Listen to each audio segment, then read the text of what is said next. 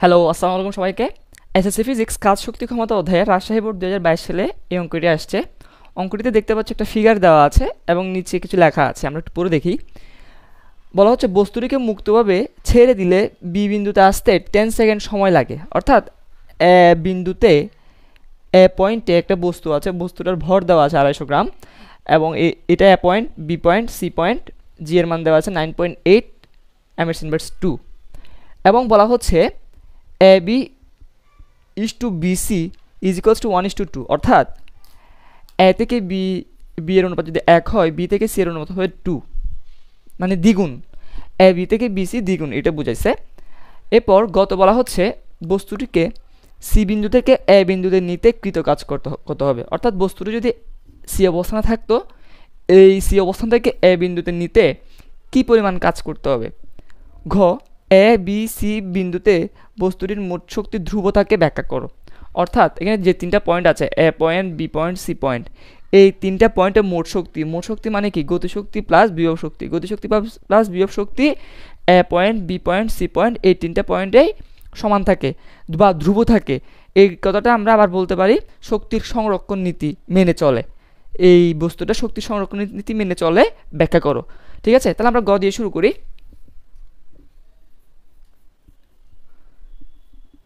গতে দেখো আমাকে বলছে বস্তুটিকে সি বিন্দু থেকে এ বিন্দুতে নিতে কৃত কাজ কত। এই যে সি থেকে এতে যে নিব, এইখানে আমার কৃত কাজ হচ্ছে এম জি এইচ।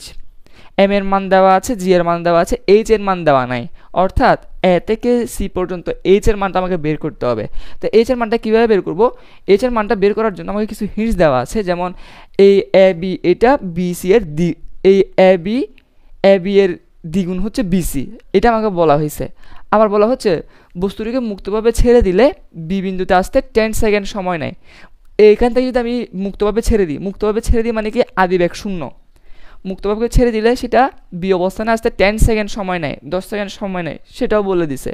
ঠিক আছে, তাহলে চলো আমরা বের করি। আমি প্রথমে এ বি এর হাইট বের করব। এ বি এর হাইট বের করতে পারলে বিসি এর হাইট বের করতে পারবো। আর এ বি আর বিসি দুইটার হাইট যদি জানা থাকে, আমি এ থেকে সি এর হাইট বের করতে পারবো।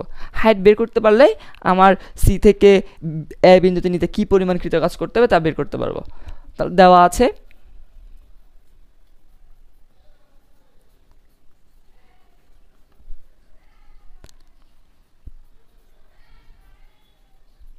আদিবেগ you is equals to 0, M এর inverse 1।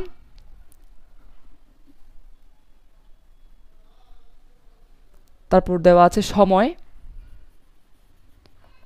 t is equals to 10 second. আর কি দেওয়া আছে? জি এর মান দেওয়া আছে, অভিকর্ষজ ত্বরণ জি ইজ ইকুয়ালস টু 9.8 এম এর ইনভার্স 2। হাইট বের করতে হবে, দূরত্ব, উচ্চতা বের করতে হবে। উচ্চতা H is equals to what, এটা বের করতে হবে। অর্থাৎ আমি প্রথমে এই এ থেকে বিতে আসতে কী পরিমাণ দূরত্ব অতিক্রম করে সেটা আমি বের করব। আমরা জানি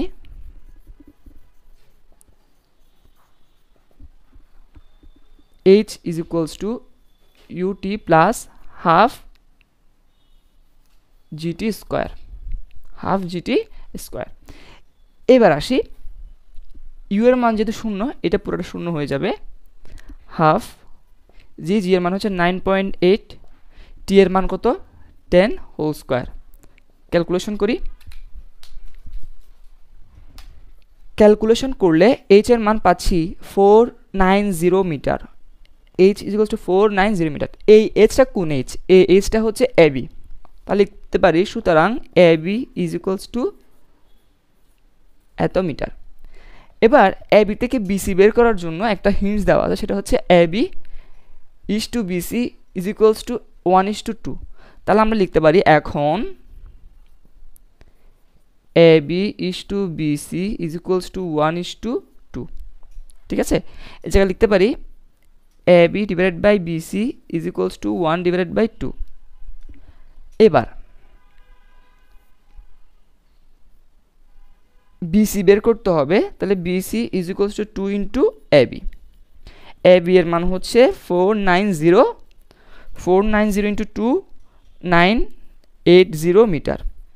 তাহলে আমি পেয়েছি এ বি এর মান পেয়েছি 490 মিটার, আর বিসি এর মান পেয়েছি 980 মিটার। আর টোটাল হাইট কত পাবো? টোটাল হাইট হবে, তাহলে আমরা লিখতে পারবো আবার AC is equals to AB plus BC।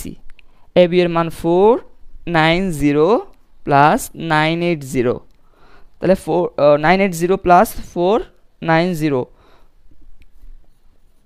1470 metre. এটা হচ্ছে পুরোটার হাইট, এ থেকে সি এর হাইট। আমি এখন এ থেকে সি এর হাইট পেয়েছি, এ থেকে সি এর হাইট পেয়েছি। এখন বস্তুটাকে আমি সি থেকে যদি এতে নিয়ে যেতে চাই, আমার কৃত কাজ ডব্লিউ সমান mgh। এম এর মান হচ্ছে 250 গ্রাম। আমি 250কে যদি 1000 দিয়ে ভাগ করি এটা পাবো, ইন্টু 9.8 ইন্টু এইচ এর মান হচ্ছে 1470 মিটার, 70। ঠিক আছে, এবার আমি ক্যালকুলেশন করি। ক্যালকুলেশন করলে কি পাচ্ছি দেখো, 250 ডিভাইডেড বাই 100 ইন্টু 9.8 ইন্টু 70, তাহলে এই জায়গায় আমি পাচ্ছি 360,105 জুল। আমাকে কোয়েশ্চেনে যেটা বলেছিল বস্তুটিকে সি বিন্দু থেকে এ বিন্দুতে নিতে কৃত কাজ কত, সেটা হচ্ছে 3601.5 জুল। আমি এই জায়গায় ফিনিশিং লাইন লিখবো এভাবে, কোয়েশ্চেনে যে লাইনটা দেওয়া আছে সেই লাইনটাকে রিপিট করে বস্তুটিকে সি বিন্দু থেকে এ বিন্দুতে নিতে কৃত কাজ 36015 জুল। এটা ছিল গতে, গয়ের অঙ্ক, গতে যে কোয়েশ্চেনটা চাইছে সেটার উত্তর। এবার আসো ঘতে বলা হচ্ছে এ বি সি বিন্দুতে বস্তুর মোট শক্তি ধ্রুবতাকে ব্যাখ্যা করো। অর্থাৎ আমি এ অবস্থানে গতিশক্তি বের করব, বিভব শক্তি বের করব, বি অবস্থানে গতিশক্তি বের করব, বিভব শক্তি বের করব, সি অবস্থানে গতিশক্তি বের করব, বিভব শক্তি বের করব। এই তিনটে জায়গায় গতিশক্তি বিভব শক্তি বের করে দেখব যে তিন জায়গাতেই শক্তি ধ্রুব আছে কিনা, একই আছে কিনা।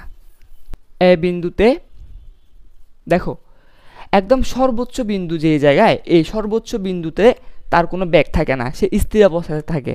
তাহলে আমরা জানি আমি যদি বিন্দুতে যদি গতিশক্তি বের করতে যাই, এ বিন্দুতে গতিশক্তি আমরা জানি গতিশক্তি সমান 12 mv², রাইট?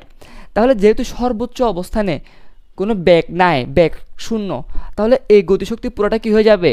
শূন্য হয়ে যাবে। তাহলে সর্বোচ্চ উচ্চতায় গতিশক্তি আমি একটু নামকরণ করি ই কে এ ইজ ইকুয়ালস টু 0। এবার আসলে সর্বোচ্চ বিন্দুতে বিভব শক্তি বের করি। সর্বোচ্চ বিন্দুতে বিভব শক্তি, সর্বোচ্চ বিন্দুতে বিভব শক্তি E P A is equals to M G H. M এর মান কত? 250 ডিভাইডেড বাই 1000 ইন্টু 9.8 ইন্টু সম্পূর্ণটা দূরত্ব কত ছিল? 1470। ক্যালকুলেশন করো, into 9.8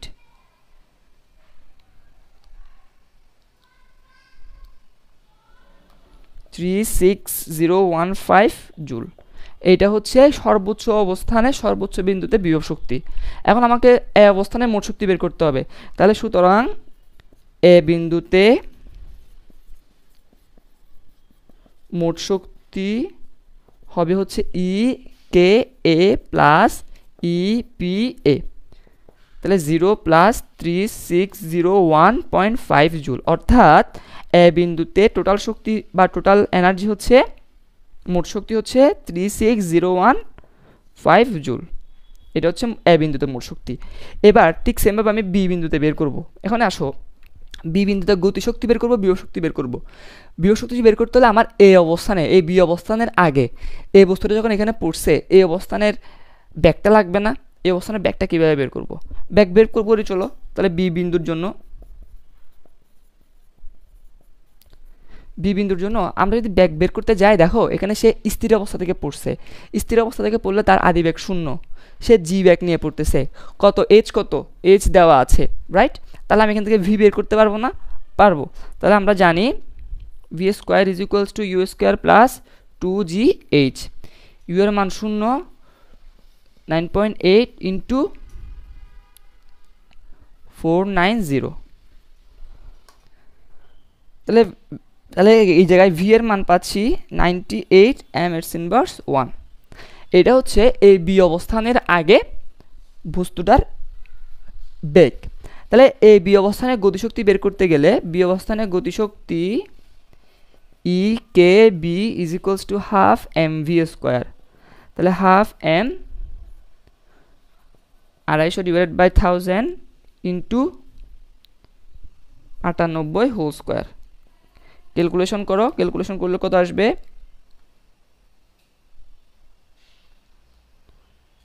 into 98 whole square divided by 2, এখানে পাচ্ছি 1005 জুল। এটা হচ্ছে বি অবস্থানের গতিশক্তি। তাহলে বি অবস্থানের বিভব শক্তি কী হবে? বিভব শক্তি ইপিবি। ইপিবি কী হবে? বিভব শক্তি আমরা হিসাব করি নিচ থেকে। তাহলে বিভব শক্তি যদি হিসাব করি mgh, এখানে কোন এইচটা হবে? এখানে এইচ হবে এটা, কারণ সি অবস্থান থেকে বি অবস্থানে দূরত্ব হচ্ছে 980 মিটার। তাহলে mgh, এম এর মান হচ্ছে 0.25 ইন্টু 9.8 ইন্টু এইচ। এইচ এর মান কত? এইচ এর মান হচ্ছে 980, ঠিক আছে? তাহলে 980 ইন্টু 9.8 ইন্টু 0.25, এখানে পাচ্ছি দেখো ইকে এর মান পাচ্ছি হচ্ছে 2401। এইবার দেখো আমি বি অবস্থানে গতিশক্তিও পেয়েছি, বিভব শক্তিও পেয়েছি। তাহলে বি অবস্থানে মোট শক্তি কী হবে? বি বিন্দুতে মোট শক্তি হবে ই K B plus E P B. ই কে বি এর মান হচ্ছে 1200.5 2401 প্লাস আমি দুইটা যোগ করে দিই, যোগ করলে পাবো 36015 জুল। তাহলে দেখো, একটু দেখো, খেয়াল করে দেখো, আমি এ বিন্দুতে মোট শক্তি বের করেছি 3601.5, বি বিন্দুতেও 360.5 জুল পেয়েছি। এ বিন্দুতেও আমি পেয়েছি, বি বিন্দুতে পেয়েছি। এবার বের করতে হবে সি বিন্দুতে সেম পাচ্ছি কিনা। তাহলে চলো সি বিন্দুটা বের করি। আমি একটু উপর থেকে মুছি, হ্যাঁ, এটা মুছে দিলাম, এটা মুছে দিলাম। এ আর বি কিন্তু মিলে গিয়েছে, এটা একটু লিখে রাখি, হ্যাঁ। এ বিন্দুর মোট শক্তি ইজ ইকুয়ালস টু বি বিন্দুর মোট শক্তি। বি বিন্দুর মোট শক্তি কত? এইভাবে এই জায়গায় লেখা আছে, বোর্ড স্বল্পতার কারণে একটু মুছে লিখছি। দেখো এবার আসো সি বিন্দুতে। তাহলে সি বিন্দুতে যদি আমি গতিশক্তি বের করতে যাই, সি বিন্দুতে গতিশক্তি কত হবে? গতিশক্তি বের করার জন্য এই জায়গার ব্যাক লাগবে। তাহলে ব্যাক আমরা উপর থেকে হিসাব করে দেখি। আবার সি বিন্দুতে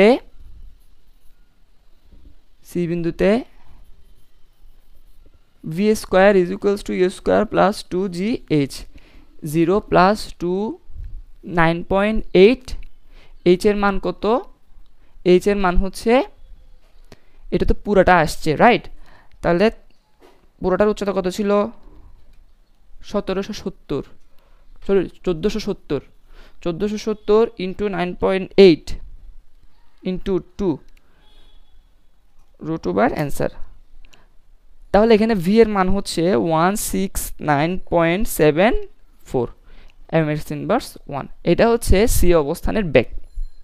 এবার আমি গতিশক্তি যদি বের করতে চাই, ই K C is equals to half M V square. Half M, M এর মান কত? 0.25। এম স্কোয়ারের মান কত? 169.74 হোল স্কোয়ার। চলো এবার ক্যালকুলেশন করি। Into 0.25 divided by 2। তাহলে দেখো এখানে আমি ই কে সি পাচ্ছি 360.5 জুল। এটা হচ্ছে সি অবস্থানের গতিশক্তি। এবার আসো সি অবস্থানের বিভব শক্তি কত হবে সেটা বের করি। সি অবস্থানে বিভব শক্তি কত হবে? সি অবস্থানে দেখো আমরা জানি বিভব শক্তি is equals to mgh। C অবস্থান একদম ভূমির সাথে লেগে আছে, তাহলে এখানে হচ্ছে h0। যেহেতু h শূন্য, তাই আমরা বলবো EPC is equals to mgh। যেহেতু h শূন্য, পুরোটা শূন্য হয়ে যাবে, তাহলে জুল, এত জুল, 0 জুল। তাহলে সি অবস্থানের মোট শক্তি কত হবে? সি অবস্থানের মোট শক্তি হবে, দেখো সি অবস্থানে মোট শক্তি হবে